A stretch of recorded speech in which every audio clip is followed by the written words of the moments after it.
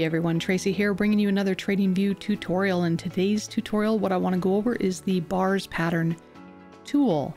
Now, you'll find the bars pattern tool over on the left-hand side in the predictions and measurement tools down here. And if you click on that, open it up, it's the 7th bar or the 7th tool down, and it says bars pattern.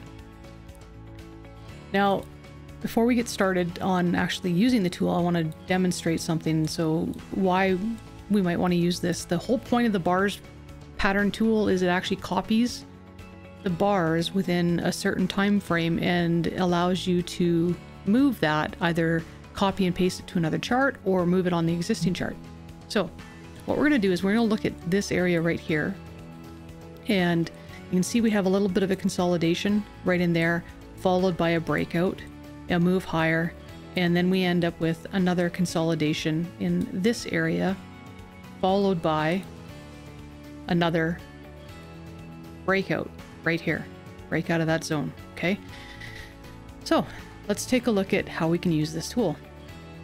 Head on back over to this area right here, and what we're going to do is we're going to basically copy the pattern from the breakout of this consolidation right here. So let's grab the tool, bars pattern, and we're going to go from the breakout, which is right here, all the way until the end of the consolidation, which is right there. Now we've got these bars that have been copied onto our chart. So now what I want to do is I want to take that and I want to bring it over here, and I'm going to put it right in there, which is kind of where the breakout took place.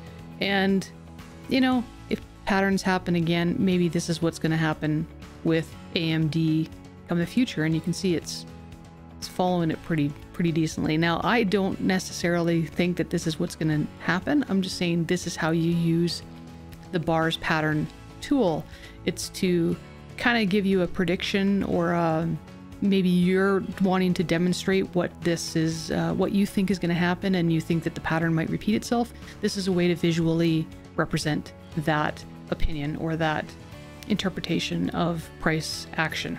All right, now you can, let's say that you're thinking, oh, well, this looks an awful lot like another chart. You can say that, okay, well, just select the indicator that you've copied on here, Control C, and then let's go over to square, for example, and let's go Control V.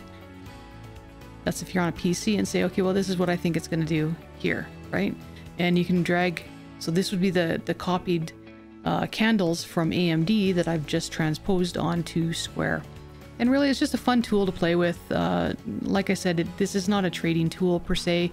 It is just it's kind of a visualization aid that will enable you to help visualize kind of what you're thinking. So that's the bars pattern tool. Feel free to throw some comments down below. Otherwise, happy trading. I'll see you guys next week.